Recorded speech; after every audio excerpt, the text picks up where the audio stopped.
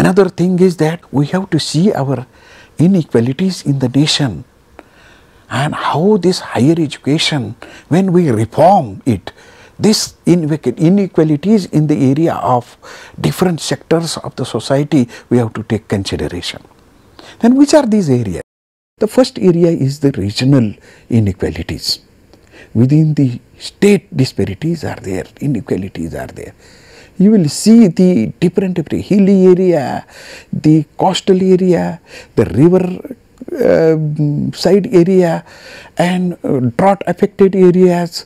We can see the geographical conditions of the, according to that, those who are living in a far remote area, how to reach the higher education to them, or how to include them in this area. Within state also, and state wise also, disparities are there. Languages is different, the traditions are different, culture is different, even though we have to include them in a mainstream of higher education. And for that purpose, while reforming the higher education, we have to consider all these inequalities, where we have to make them include, and we have to finish these inequalities. Another area is the rural and urban area. We have to consider while planning the higher education. Inequalities between the social groups, the caste and categories, religion, gender. We have to see every time when reforming higher education, how all these sections will be get the opportunity to access the higher education. And there are inequalities in the economic groups also, poor, middle class. Different schemes will be there, so that they can complete their higher education by supporting them by providing loan or providing scholarships or any other way. So while reforming the schemes, by designing the schemes, we have to see their needs. By this way, they can be in the mainstreaming of higher education. Then what will be the problems of higher education? We have to see it, so that we can reform it, contribute into the higher education. The inequality, the inadequate budgetary provision. We are expecting, everybody is talking about the 6% of the budgetary provision to be for the education. Then how we do it will be, and that is why the private sectors are coming into the sector, so that the government will get the support from the private, so that they can bear some expenses in the higher education and create infrastructure, provide higher education by their own income, and by this way the society will benefit through it. Along with the public investment, the private investment come together, and we can achieve the 6%. Government alone, it is their limitations to immediately meet the 6% in the budgetary provision to the higher education. Another important sector is that aspect we have to consider regarding the problems in higher education is the non-recruitment of the teachers. Even at the policymakers also expected that the student-teacher ratio is not maintained in higher education. So this also one thing we have to consider that. And by how many ways we can overcome this problem? By availing the teachers. There are so many issues also. Legal, judiciary, changing rules in the recruitment, availability of quality teachers regarding that, non-recruitment policy for few period, then afterwards changing that policy, the process of recruitment of teachers. All these are the problems where the higher education is struggling. Another thing is that the fee structure of higher education. Fees, and day by day the higher education is becoming the costlier.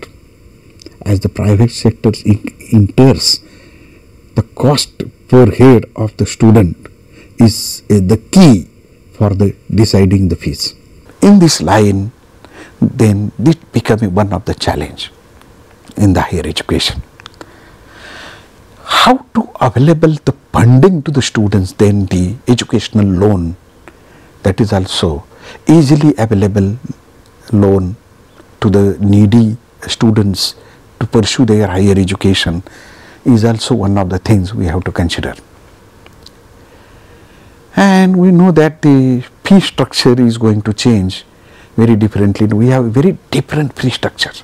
Foreign students, NRI students, out of state student, management quota, merit students, payment sheets, regular students, socio-economic students, poverty, below poverty students.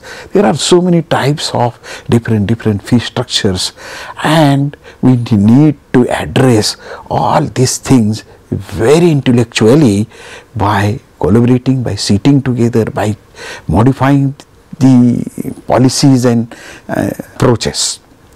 The fees of different atoms, when somebody is admitting to the college as a teacher, you should be aware of what type of fees are actually the student has to pay.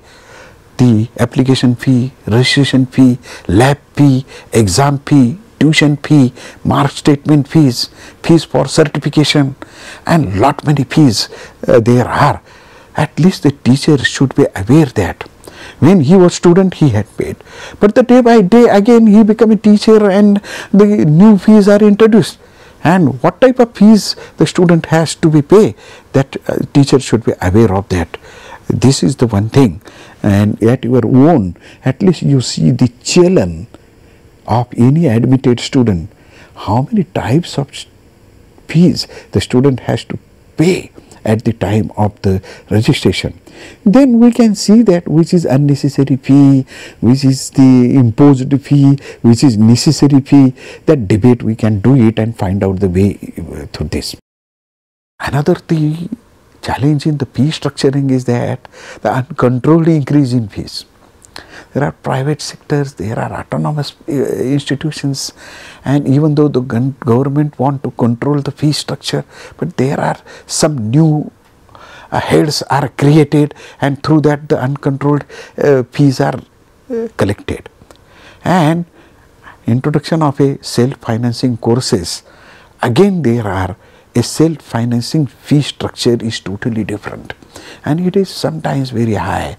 Then how the affordable poor students, though he is willing to join this, and we have to debate on this. We have to come together on this, and we have to see that. And for this purpose, I am awareing all of you that what type of fees are there, what type of student, according to that fees are different fees he has to pay. Self-finance fee structure, how it is different from the regular aided fees. Teachers should be aware. This course is in this model. That is why we are paying attention of the teachers towards the fee structuring, nature of fees, and all these things. Regarding the recruitment of the teachers, there are so many different types of recruitment are now coming in the names. The contractual, regular, then contractual, different Shikshan Mitra, Shikshan Sevak, there are different names are given. That also, what is the scenario of the teachers who are entering into the higher education system. The existing teacher should be aware of this. You may be in one of the contractual or regular mode or any other mode, because as the education is in the state and central's list, both policies, the central and state policies are enacted there, and according to that recruitment is there. But we are only saying that at least what type of the teachers recruitment policies are there. Every time the policies are changed, what are the existing policies, what are the new policies are coming, teachers should be of higher education should know it very well way.